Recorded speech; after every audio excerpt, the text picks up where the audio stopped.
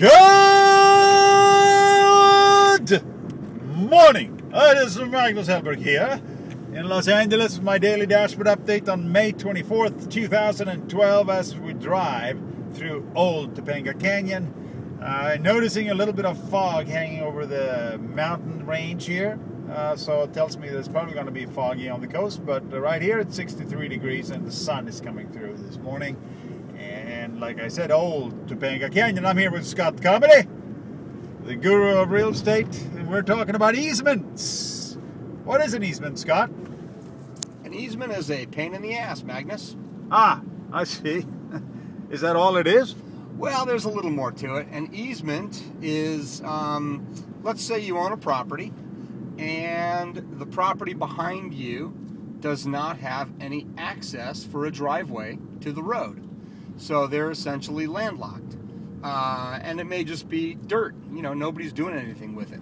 But at some point, they have a plan. Somebody will want to put something on there. So what they will do is, as the lots are planned out and plotted out, they will look forward to the point that they need access, and they will create an easement across your property at some point, typically on the edge of the property, to allow them to do a driveway to put it in. So essentially, you'll own the property, you'll pay the taxes on the property, all that good stuff, but you won't have use. Somebody else will.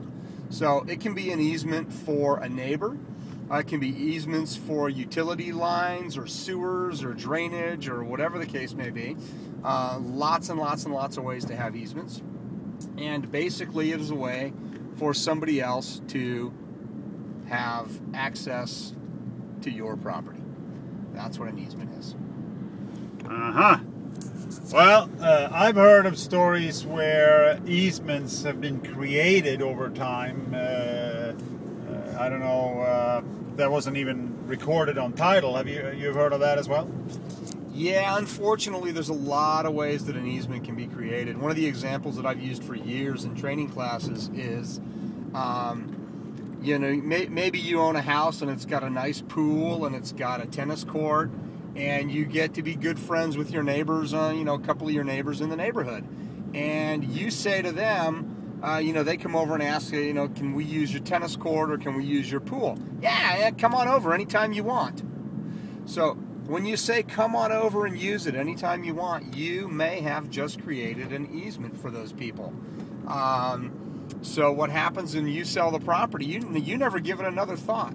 You sell the property and the new buyers buy your house and they're in there, and lo and behold, they see people with tennis rackets and towels walking through the side yard. They go out and confront them, and it's the neighbors. Oh no, we have an easement to use the pool and tennis court anytime we want to. No, you don't. I own this house. Yeah. No, the old people that live here, the Joneses, gave us the easement to use it. They never told us about that. Oh, well, that's your problem.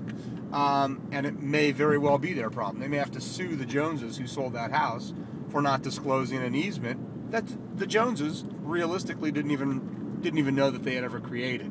But if there's any way to prove that that was done, yes, there will be an easement there. So you'll see a lot of private roads, you know, like the road we're on right now may be a private road, and there may be a gate at one end. Every 5 years, they may close it for a week just to restrict the access to people because they've been granting them the use of the property, you know, the road for the last 4 years and 51 weeks.